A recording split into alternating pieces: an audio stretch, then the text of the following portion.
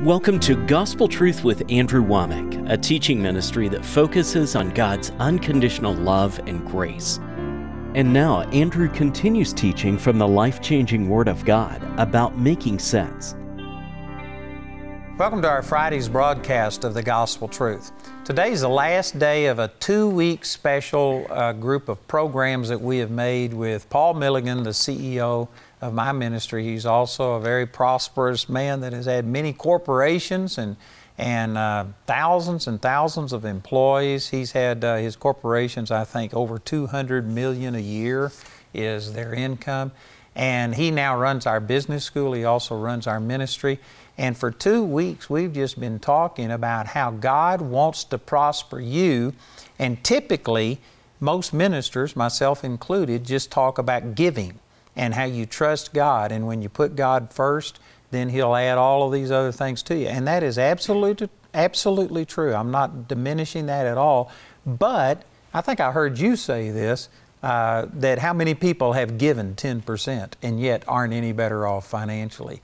That's only part of the equation. You also have to manage your money, and the way that the world is approaching managing their money today is completely unbiblical. There are scriptures that says, "Owe no man anything, the borrower is servant to the lender." It's a curse if you are in debt. Deuteronomy 28 and on we could go. And so this is why I brought Paul on, is because he teaches all of these management type of things, stewardship over the other 90% beyond just what you give to the Lord. And so we've been talking about that. If you've missed any of these programs, today is our last day that we're going to be dealing with this. And Paul has this software that he's put together.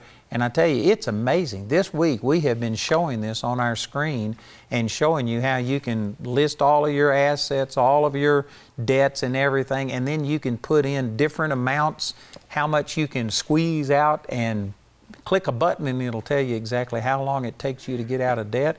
It'll show you with a green bar or a yellow bar or a red bar where you stand on a daily basis. It's just a tremendous, tremendous tool.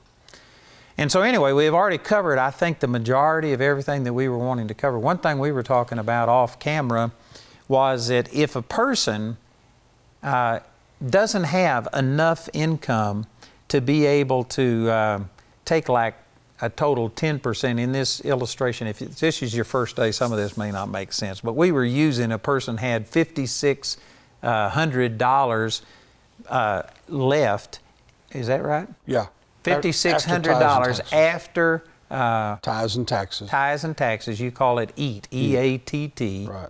Earnings after tithes and taxes. Yeah. So if you had that much left, but you didn't have enough to be able to start paying down exactly what you needed, how would you do this? Would you just devote everything 100% to getting out of debt, or do you put any money into savings? What would you suggest? The reason I suggest that you split it into savings and debt is because the Word of God is very, very clear that God commands a blessing on your storehouse.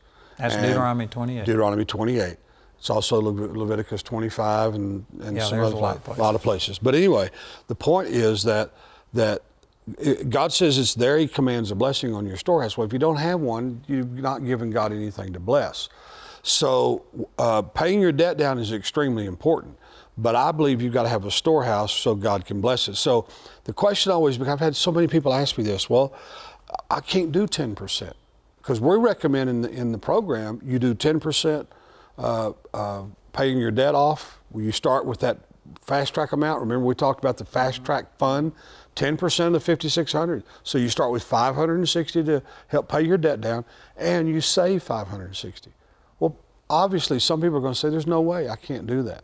Well, if you got $200, then take a portion of that and save it, and take the rest of that and pay it down on debt. And so what I would suggest you doing is the savings should be the lesser, because you really need to put as much as you possibly can against that debt to pay it down. And then what I really would like to encourage people, we've talked about this on the programs, but I kind of want to summarize this, is that if you just look at the natural math, this will always look impossible to you.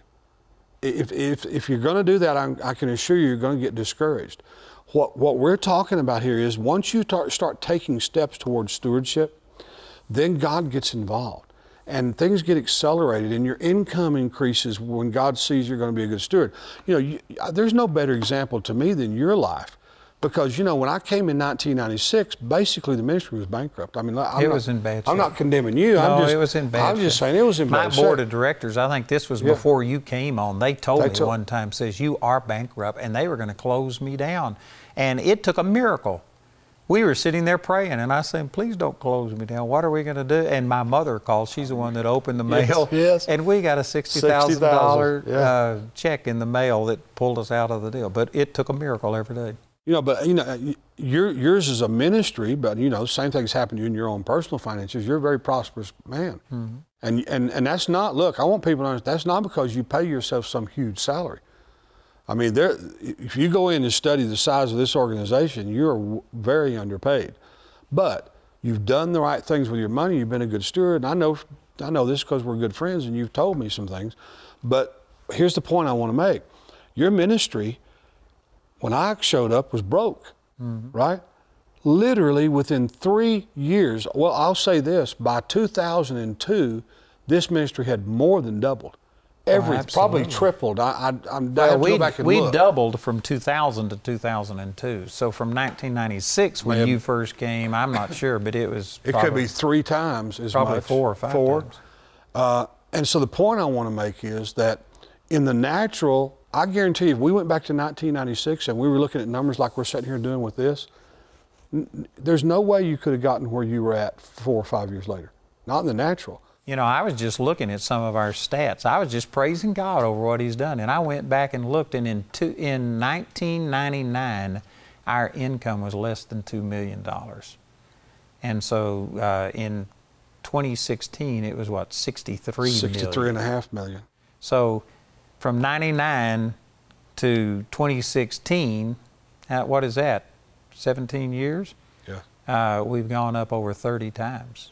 And a lot of it is because of these principles and just doing things in a consistent way. And you hearing from God and us doing exactly what God said. I mean, the difficult thing for me sometimes with finances is that you get focused on the financial numbers and money. And there's so much more to it. There's relationship with God, there's obedience to God, there's pursuing the will of God, pursuing the kingdom of God, all these things we've talked about. And those spiritual things are much more important to me than these things we're talking about. Well, this really is a spiritual thing. We're talking about all of the physical things that you need to do, but it really comes back to a spiritual thing. If a person's heart isn't right, you know, if they're wanting to prosper so that they can just go out here and blow it, so that they can start, I don't know, having multiple mistresses or anything like that, it's going to compromise the entire thing. You aren't going to get God involved in those things. Right. The love of money is the root of all evil. Money itself is not evil, but the love of money is the root of all evil. And if a person's heart isn't right, if the reason they're wanting to prosper is so that they can just empower them to go do whatever lust they want, you aren't going to get God involved. I'll tell you something. I honestly believe what I'm about to say, but some people may argue with me. If a man's heart is not right about money, then it's God's love for you and His grace to keep it from you. Because I honestly believe that money is a magnifier. It's amoral. That's right. It's a magnifier. Whatever's in your heart, money will magnify. Mm-hmm. And that's when I find people who are prosperous, because I have a lot of friends who are that's the one thing I see. I can tell you just by looking at their life whether their heart's right or not where money's concerned. Because it just magnifies whatever's in your heart. So the decision to change your thinking and change your heart is the most important part of this process, because it puts you on a track for God to be able to bless you. And His grace will prosperity will be used for the right. You know, we say this often, but whatever people don't understand the true purpose of, and when I say true purpose, I mean God's purpose. Yep. Whatever you don't understand God's purpose for, you will abuse. Mm-hmm. Even whether you intend to or not, you'll still abuse it. And the purpose of money isn't to get a bigger house, a bigger car, or any of that stuff. It's to empower you to do what God's called you to do. A verse that we've quoted a number of times, 2 Corinthians chapter 9, verse 8, but God is able to make all grace abound towards you, that you always having all sufficiency in all things may abound unto every good work. That's the purpose of money right there. It's to enable you to abound unto every good work. It's not to meet all of your needs. Our needs ought to be a byproduct. And I know that you live this way, and I do too, Paul, but I don't ever pray about my needs. No. I bet you it's been decades since I've asked God to give me any money. Yes. I don't ever pray about my needs. The only thing I pray about is, God, I want to build your kingdom. And I want to go out, and I will pray about how can I reach out and how can I do things, and in order to do that I need money. But I don't ever pray about myself. Because I think you're living Matthew 6:33. Absolutely. Seek ye first the kingdom of God and His righteousness, and all these things will be added to you. And go look at that scripture in context. I'm encouraging the people, because here's what all these things are: needs. It's what you wear, what you eat, that's what he's talking about in that verse. And this is why I said early on in the programs that the way I look at Scripture, the way I deal with my own needs in my own life, it's my pursuit of the kingdom. I never have a thought about, I know this sounds crazy to people, I never think about needs. I don't have them. I don't either. I just don't. I'm not trying to be arrogant about that. I don't have We're just any blessed. needs, right? I'm just so blessed. So what I'm concentrating on, I'm past that point of need. I'm looking at what now. All the income that God's blessing me with is money to give. Yep. Wherever He says to give it, and whatever He says to do with it. Did you know it was 20-something years ago that I had a prophecy come to me that I would not have to sit down and evaluate what God wants me to do by how much money I had. And that I would get to a place where I would just want to hear, God, what do you want me to do? And I would never consider the finances. And at the time that prophecy was given, that's impossible, because my whole life was structured around how much money I had. I could only go on so many radio stations or TV or whatever. And my whole life was limited by money. But when I started changing my attitude, you know this because you've been on my board for 15 years, but when we finally got this property up in Woodland Park and we began to start designing the buildings, for a year and a half, I talked with the builder, with architects, and we just decided what we wanted. And I never one time asked them, how much is this going to cost? I just said, God, what do you want me to do? And money was not the deciding factor. And we actually had the plans already drawn up. We had spent, I'm not even sure, but I think it's over $1 million something on the plans. The architectural plans. And I'd already spent all of this money and was committed to this before I ever asked them, how much is this whole thing going to cost? You know, that is I've seen you do that. I've seen you do that on several things, and there's no way to overblow the importance of making decisions without regard to money. You know, every year I go into the business class during orientation, and I'll ask the students, I'll say, if I ask you what's the greatest barrier that you see in the future to starting your business, you know what, 90% of them will say money. I'd say more than 90, I would suspect. They'll raise their hands. I mean, and here's what I say to them. How many of you have heard Andrew's teaching that money's the least thing in the kingdom of God? How is it that the least thing in the kingdom of God is your greatest barrier to where God wants you to go? That's a good point. I said, how is that possible? Because it's not true. It's the blinding and it's the culture and the way we've lived. I don't even look at money that way anymore. When you said to me, God spoke to you that you were going to own that 336 acres, that building, that belonged to Andrew Wommack Ministries. I never questioned, it never became an issue with me. I didn't doubt it. I knew you'd heard from God. This was not when we bought the property. This was 4 years ago. Mm-hmm. You and I went into a meeting that just stalemated. We couldn't get anywhere. And we walked out of that meeting and you turned around and looked at me and you said, I know we couldn't get it done. Doesn't look like it's possible, but God spoke to me and said, that's ours. And so that becomes the determining factor for me. We didn't have the 20-some-odd million to buy that. It's never even been a consideration. It's what God says instead of what the banker says. Exactly. Man, isn't that awesome? That's awesome. A great way to live. Well, now let me just add some balance to this. Are we saying then that you don't even consider money? You just go out and buy the most expensive thing or whatever? No. The determining factor is you got to hear from God. What was important about that with you was you'd heard from God. You know, you remember, I don't know if you remember this or not, but when I first came on, we asked you to set the goal for the number of new partners you wanted. You come back and told me 10,000. I don't know if you remember me saying this or not, but I said, because it looked impossible, because it took you 38 years to get to 17,000, 18,000 partners, mm-hmm. and now you want 10,000 in a year. And so what I said to you was, if you tell me, because I know you hear from God, if you tell me you heard that from God, we'll do it. There's the difference between possible and impossible, being rash, being unreasonable in what you expect. And this is what I've teach the business students this. I taught my own children this. Look, you can't get off out here, you can't believe God for everything that exists. What you can do is believe God for what He's told you. And another thing that I've learned over the years is Mark chapter 4, I believe it's verse 28, where it's first the blade, then the ear, and then the full corn in the ear. There's always steps and stages. And there may be some people watching us that say, for instance, are just barely off the street. They may be living in a really poor thing, and so all of a sudden they're going to start speaking that I've got $1 million home. You aren't going to jump from there to that place. No. You don't accelerate from 0 to 1,000 miles an hour at one time without dying. It'll kill you. Right. There's steps you have to accelerate, and so I'm not trying to diminish anything that we've said, but it's not, you just don't pull these things out of the air. You know, these things that we're believing for, Paul, man, I've been in ministry now for 50 years, and there has been a lot of steps in having to believe God for $1,000 and then $10,000. Now it's up into the millions. You know, I use you as an example with the business students. I make the point that, you know, if Andrew and Jamie, and let's just pick a date in 1976, if God had come to Andrew and said, you know, Andrew, it's going to take $2 billion for you to accomplish what I've called you to do. I'm going to put that in the bank over here. But God, you know, you've got a great life ahead of you. You're going to accomplish my purpose for your life and your job, the whole thing, right? You know what? I probably would have never met you. I think you could not have survived that, because number one, there's no faith involved with that, and what is not a faith is sin. You would have got into sin, probably. And I'm not accusing you. No, but I mean, I understand. You probably would have gone off into something that would have been sin in your life with God. You'd have wasted that $2 billion. Here's my definition of waste: not doing with money what God said to do with it.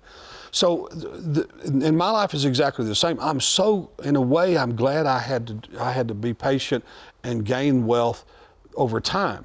I recently, I should have had some of these statistics. I started to. I recently studied the life of people who come into great inheritances, or lotteries or things like that. Over 90% of them are destroyed by the money. I agree. There are now statistics. And that's one of the reasons that I was so resistant to the Lord about taking the limits off of Him and growing, is because I saw the potential that success has for destroying you. Yes. And it's severe. You know, let me also say that if the Lord, here's an example, that there is this organization now that starts churches and gives them like $100,000 salary and pays their rent, and it's the concept is good. You hate to think that a person just goes out and struggles the way that I did to get started in ministry. But when I heard about this, I thought, how is this person that has everything just handed to them, how are they ever going to learn some of the lessons that I learned where you just had to sit and trust God? I don't think it's really healthy for you. That's what you're saying. I don't either. It's like I tell the business students, you need to make decisions in your life, especially where business is concerned, as though money were not an issue. But we just made this point, and I'll make it again. But you can also get in the ditch on the other side by just saying, well, anything's possible, I can just do whatever I want to do, right? The balance is, the way that this is walked out is a word from God, and then believe God for that, and never any regard for whether money is good, bad, or indifferent in that situation. You just believe God for the outcome. And the word from God is going to be first the blade, then the ear, and then the full corn in the ear. He's not going to show you to go from never having anything into this superabundance all at once. There is a growth process.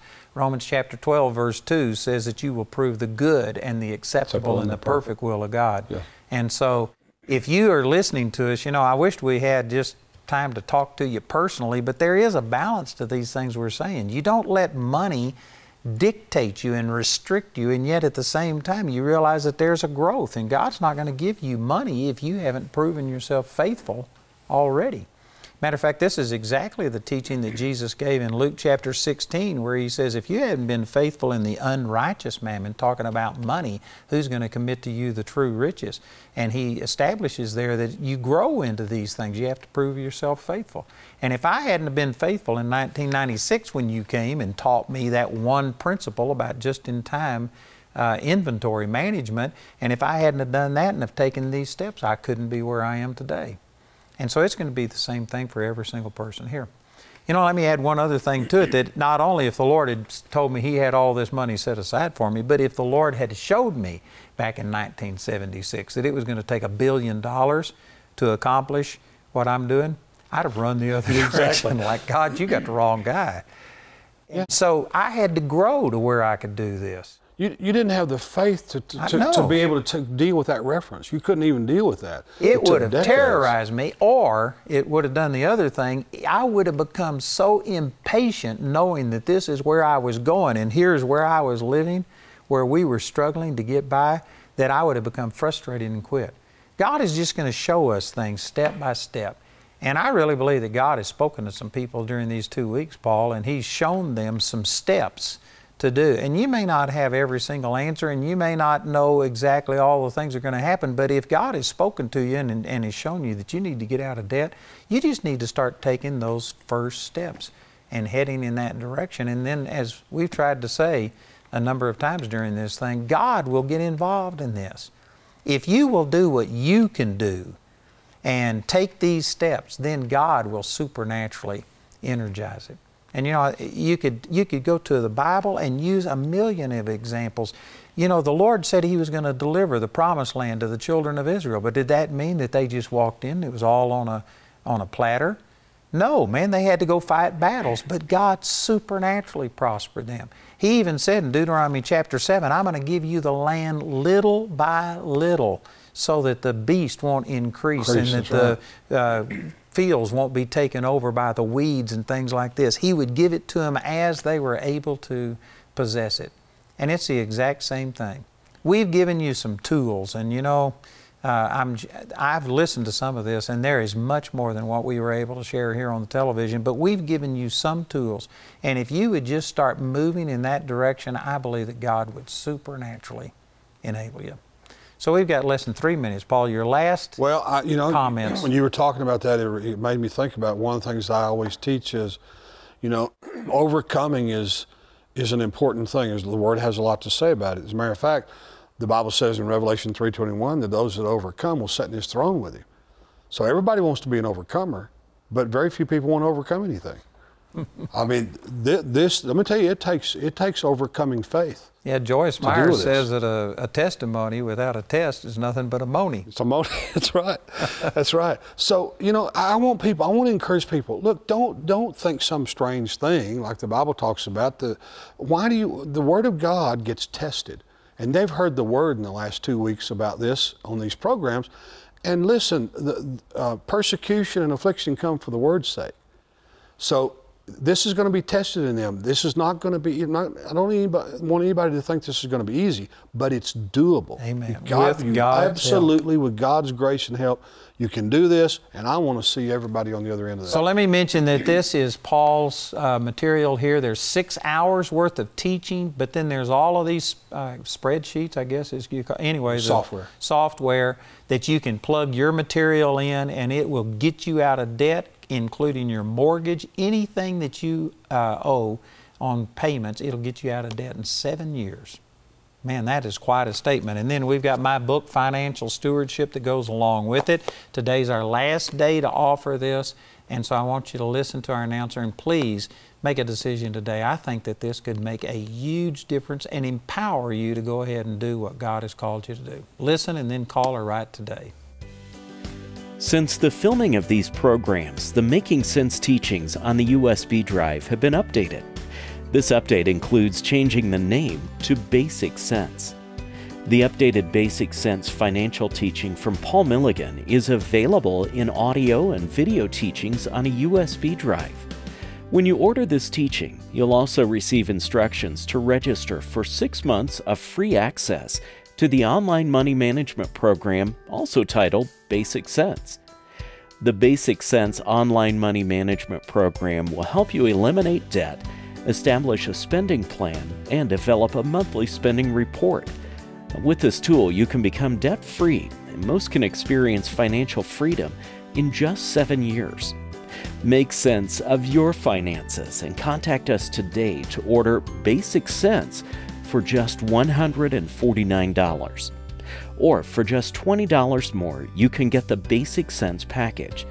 This package includes the Basic Sense USB teaching with 6 months of free access to the Basic Sense online money management program, along with 2 of Andrew's books, Financial Stewardship and Living in God's Best, as well as Andrew's teaching titled, What's in Your Hand on CD and DVD.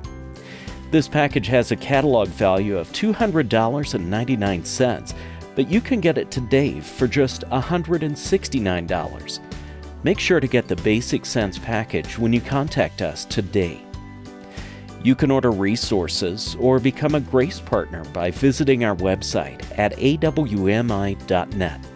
While there, you can discover more product details and download many free resources. Or call our helpline Monday through Friday from 4:30 a.m. to 9:30 p.m. Mountain Time. Our number is 719-635-1111. To write us, use the address on your screen.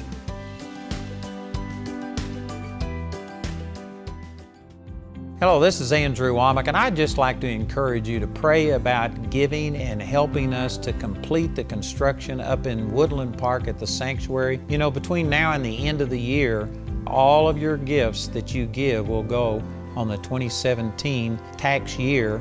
And I'd just like to encourage you to participate and give and become a part of this. Your year-end giving could make a huge difference in what we're doing. We are about $9 million away from having our auditorium completely finished, but we just need your help. So pray about it. I encourage you to join us, and you will be blessed by the Lord 100-fold in this life. The construction at Charis Bible College is all about transforming lives, developing leaders, and changing the world. You can give a tax-deductible year-end gift by going to awmi.net or calling 719-635-1111. Thank you for caring about the message of God's unconditional love and grace.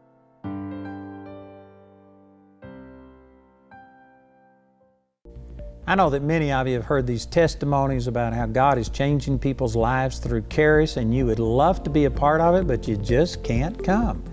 Well, I want to let you know that we have distance education, and you can go online and you can take our online courses, or you can get correspondence courses where these will be sent directly to you. So check it out, our Charis Distance Education. You can be a part of the Charis experience.